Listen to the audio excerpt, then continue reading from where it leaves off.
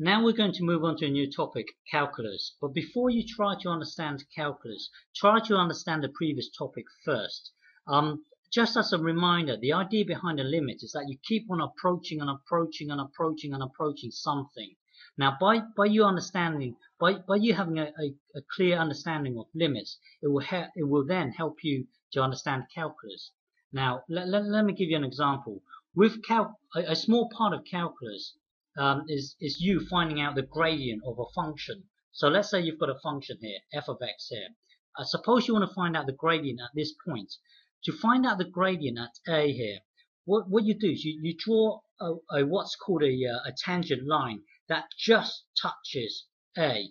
And you see the gradient at a here is the gradient of this tangent line here.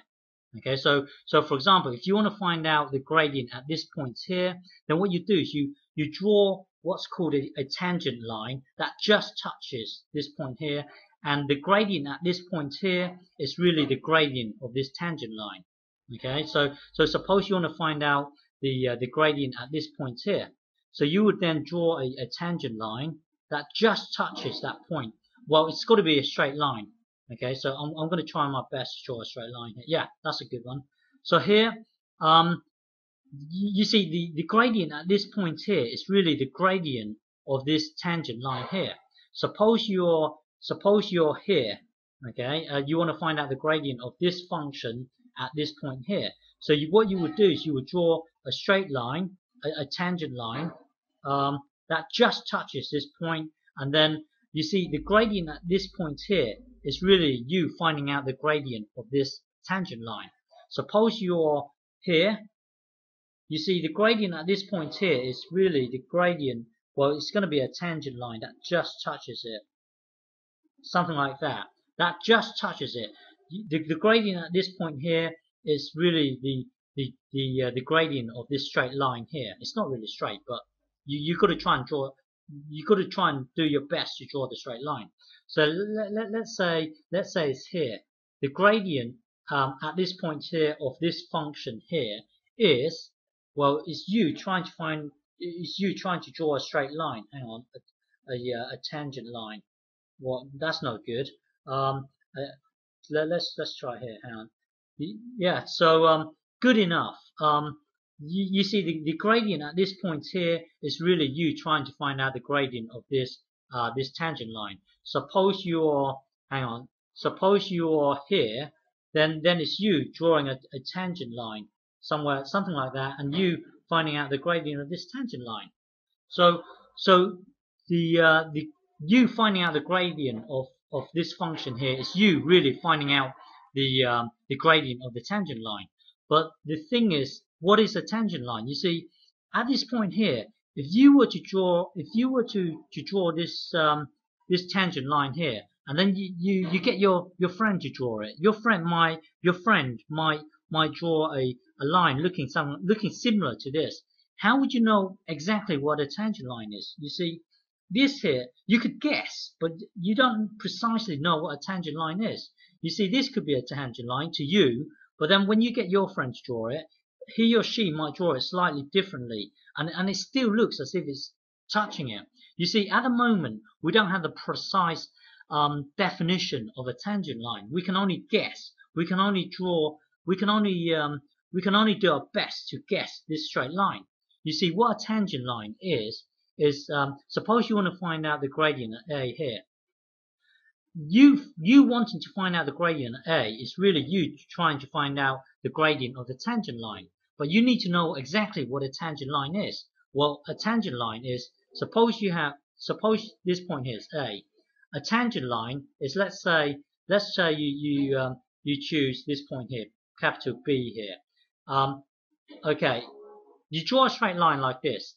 This is not a good guess, but what you do is you get B to move towards A. So you get B to tend towards A. So it's just like limits here. You're trying to move B along here. So hang on. So originally our B was here. So we draw a straight line here. Okay, and then let's move B to over here, and then draw a straight line here. Okay, that's still no good. Let's have B here, draw a straight line here. That's no good. well, get B to move towards A, and eventually, hang on, so B is here. That's no good. So basically, get B to move closer and closer to A. Let's say here, and then that's your tangent line, and let's say here, that's your tangent line. But as you get closer and closer to A here, it really becomes it really becomes it gives you a precise definition of a tangent line. So let's say B is here, and then that's your tangent line. Let's say B is here. As you approach, oh, that's not good. As you approach A here, it does give you a precise definition of a tangent line. Okay, so basically the idea is have B somewhere over here, and then slowly get B to move towards A. So in a way, it's like the limit of blah blah blah. I will explain this later on. The limit as B approaches A. That's what your tangent line is. So when B approaches A, that's your tangent line. Okay. And then let's say B is here. And then that's your tangent line. You see, you can keep on zooming into this bit here. Let's try to zoom into this bit here. So you zoom into that bit there. That's A here. Let's say B is here. Okay. So the tangent line will be a straight line that touches these two. Now let's edge B closer to A. So this here is a better tangent line. And then get B to move towards A here. And then this here is a better tangent line. And then get B to move closer and closer to A. Okay, and then you see, the closer you get to A, the more accurate the tangent line will be. And again, you can zoom into this bit here. Okay, you can keep on zooming into it. So something like this. This is A here. This here is A. And then again, this is B here. You can keep on getting closer and closer to A, but the idea, well, as a summary, if you want to find out the gradient at this point here, it's you trying to find out the gradient of the tangent line. Now the tangent line, the idea of a tangent line is that you have a point here, and then you keep on moving this point closer and closer towards A. And then, but the important thing is that the tangent line is really something along this line, the limit as B approaches A. Okay, you will have something here, and I will elaborate more on this later on. Okay, but just remember, a tangent line is really you joining 2 points together, and then getting this point here to get closer and closer and closer to A. Eventually, you will get a precise definition of a tangent line, the precise tangent line. Okay.